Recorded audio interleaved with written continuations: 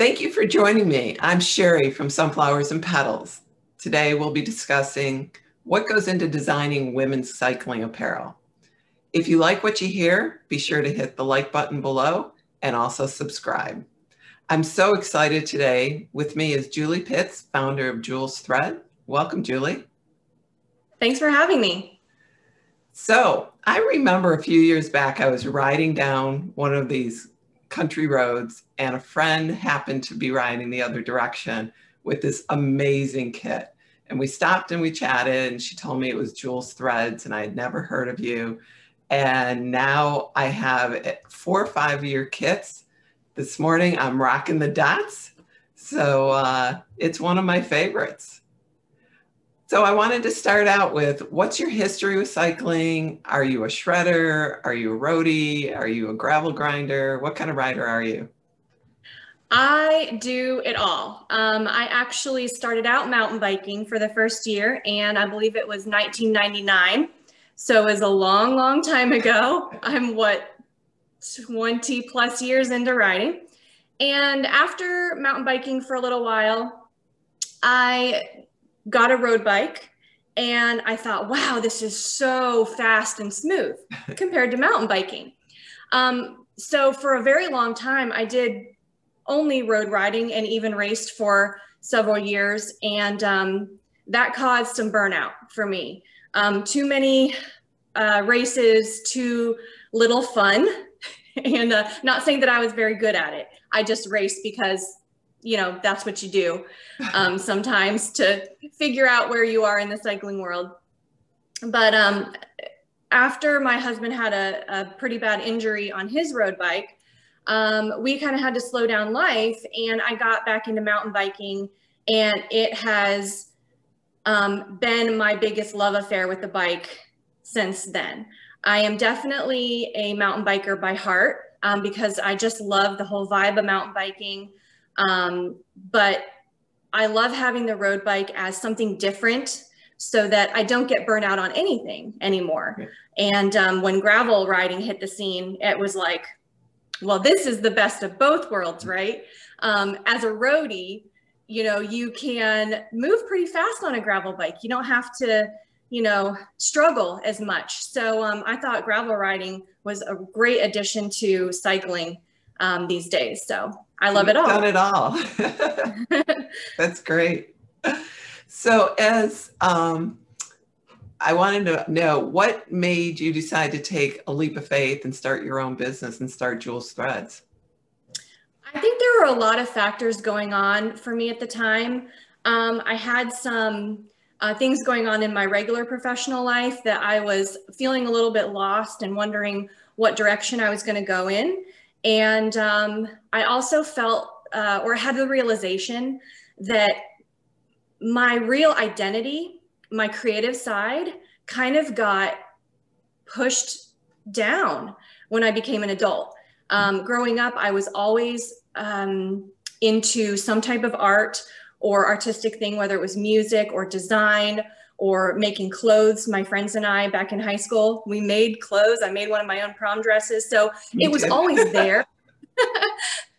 My mom helped me for sure, but it was always there. And I guess when you become an adult and when you're a studious student and somebody who's very focused on school, you kind of push aside your wants and you go with what you're supposed to do, which is go to school, get good grades, and get a really good job.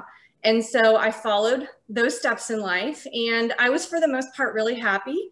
I had a great job in custom home design, so computer aided drafting and drawing. So I felt like I really had a wonderful creative outlet, but I had to lose that job, unfortunately, when the market fell, and had to go in a whole different path, which actually taught me a couple of amazing new skills that I really needed in life, which is better communication skills, customer service and that sort of thing. So I think it all came full circle when I got into my 30s, I realized this is who I want to be. And I want to be somebody who creates something in the world, and not just somebody who goes to a job every day and rides my bike.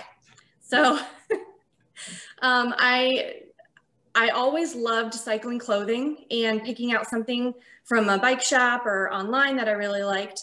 And there was such a lack of good product, or at least colors and designs and patterns that I really liked. So I decided at some point, I'm like, why don't I just do my own?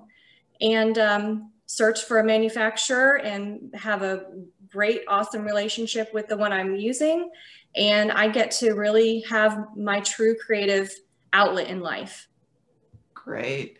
And as a woman-owned and run business, do you encounter gender discrimination when securing funding, working with vendors and that kind of thing? I really don't. I would say the only part that's been difficult is getting more women-specific sizing right and down, and having that be a real focus, because the norm tends to be a smaller elite athlete rider type of rider. And that is what most of cycling apparel, even women-owned cycling apparel, is geared towards. And it really is can be discouraging for the average female cyclist who is not that size to really look and determine or feel like they can fit in with that brand or that that outfit. So that was something that was extremely important to me. I felt like was also missing in the market, that we really needed to have, was clothing that made every cyclist feel amazing and actually look amazing and fit amazing at the same time. And it definitely does, because a friend of mine actually bought this kit that I'm wearing after she saw me wearing it. And I'm 6 feet tall. She's like 5'4", 5'5", and it looks great on both of us. Yeah. Although I have to say I wear it better. So what advice would you give other women when contemplating starting their own business, either in the cycling industry or some other industry?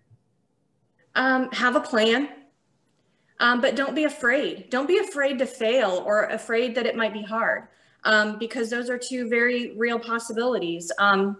You're going to fail at some things and it's going to be really hard, but it's so worth it. I wasn't expecting to be quite so enamored by how proud I was when I just see what I've created. And I think for women, that could be something that you don't know you're needing in life, is to see something that you are in charge of, you created, and you followed through with, even if you only do it for a short time, or it meets a purpose in your life for 10 years. It's something that you can be proud of and look back on. But I say go for it, for sure. Great. So every year you launch 2 new lines, fall, winter, and spring, summer. Where do you draw your inspiration for these designs? That is such a great question. I draw inspiration everywhere. The very first outfit that I designed, with the bright pink and the green, was from a quilt that I saw. And, not everyone sees exactly where every design that I do originates from, but looking back, I can say, hilariously that, yeah, that was a quilt type of pattern that I saw. And I thought, man, that might look really good on a jersey. Let me see what colors would look great and let me draw it out. So that's what I did. Now my design process is a lot more refined and a lot more methodical, because now I've figured out exactly what I want my designs to look like. I feel like Jules Threads has a very distinct look, and I've been told time and time again from men and women that I know that they will go somewhere and they can pick out a Jules Threads kit and a group ride like that. Yeah. And that was definitely something I was going for, and it took me a couple of years, but I got there. And so now I start with colors. That is where I start with. I start with a palette of colors, and I do that also in a very specific way. Not to give away too many secrets, but I have a kind of a formula that I use, and I go from there. So it makes the design process a lot easier and a lot less stressful when I start out knowing exactly what I'm going to do, how it's going to go, and then it just goes from there. Great. And I love the matching socks too. They have the full Oh, kit. me too. So I love, we talked about it, having different sizes for different shaped people. So you have sizing from extra small to 2XL. What are the key considerations when designing apparel for women, and especially women of different body types?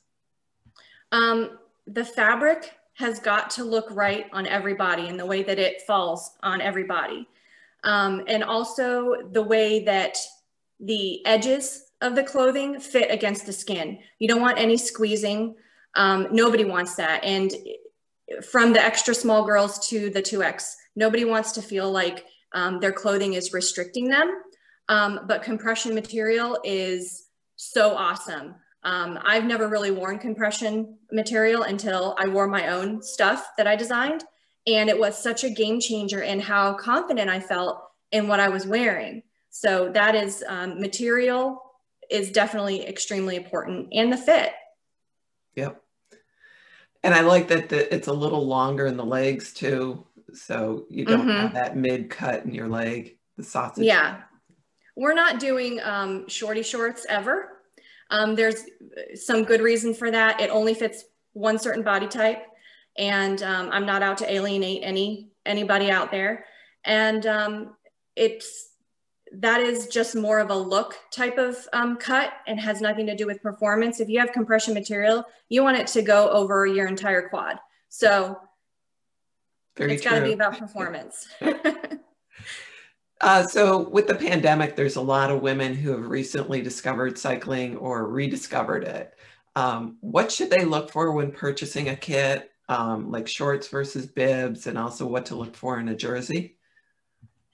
I would say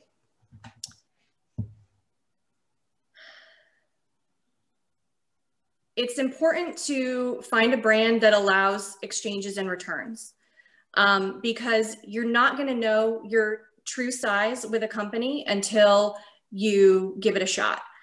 So you should be always looking to buy from somebody that can make an easy return or exchange with a size, so that you can find what's right for you. I don't want to say always spending the most money is the end game, because I think that my gear is about mid-priced, not the lowest and not the most expensive. But I definitely would shy away from saying that you don't want to spend more than $50, because to an extent you do get what you pay for. And the most important part about getting women who are new to riding to stick with it is for them to enjoy it.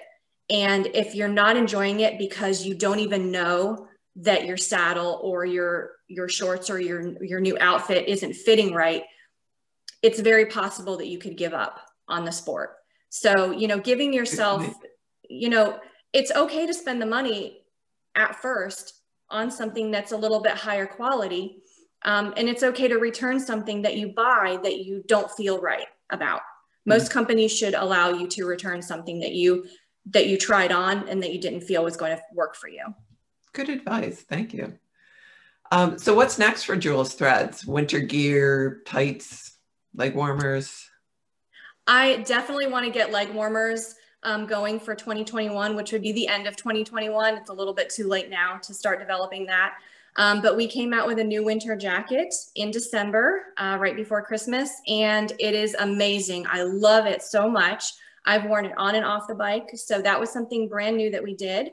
And right now, what I'm doing is focusing on all of my designs for 2021, which are almost complete. So be excited to see what you have.